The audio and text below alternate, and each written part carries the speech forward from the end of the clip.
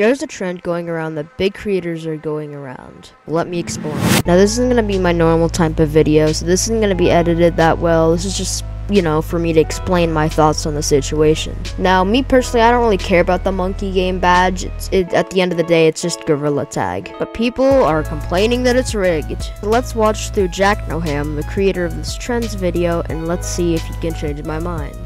This is why I want to boycott the Creator Troop program. I made a little video saying to boycott it. A lot of people were kind of confused. I sure wonder why. It's not that I'm salty about not getting in. I've only applied like 3 times. Kinda are, considering that you're even trying to boycott it in the first place. Anyways, it's a bit of a flawed program. Like, the badge is mostly there so you don't get impersonated, but they're not giving it to a lot of big creators like Sava and Viking VR who get— Now the reason to that is because Viking and Sava mainly post on shorts. This is true because you can see Sava hasn't posted in 2 months and Viking hasn't posted in 1. Sure, they rake in a lot of views, but Gorilla Tag mainly wants creators who put more effort into their content with long-formed videos. impersonated all the time. I don't know if they're mad at Sava for making Penguin Paradise or something. You can pause to read if you want. Lemming posted this inside the official Gorilla Tag Finger Painter Troop Discord. But I do know that not a single YouTube Shorts creator has ever gotten accepted unless they post on TikTok.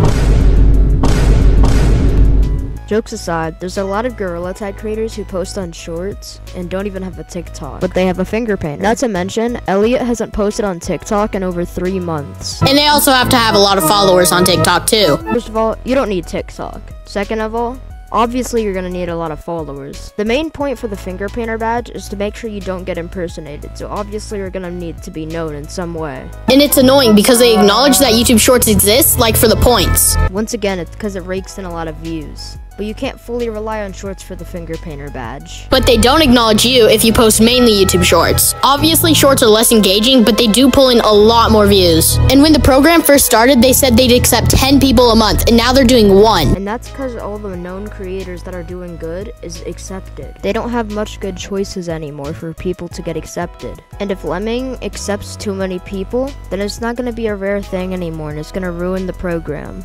It doesn't have to be this super exclusive thing. Also, whatever happened to the tiers? Like, weren't there supposed to be 4? There's nothing called tiers. Now, there is some creators that do deserve finger painter but don't have it. One of those is Yum Yum. The reason Yum Yum doesn't have it is because he said in one of his videos he doesn't want it. Anyway, that's my opinion on the whole situation. You guys can leave your comments inside the comments, duh. Anyway, thanks for watching.